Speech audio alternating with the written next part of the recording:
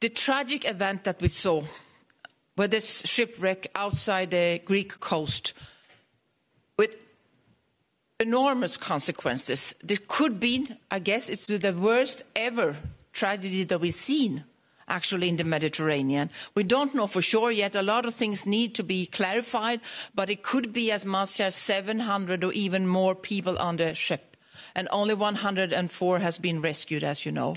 And there are also information that mainly women and children were under deck and are probably now on 3,000 meters under the surface.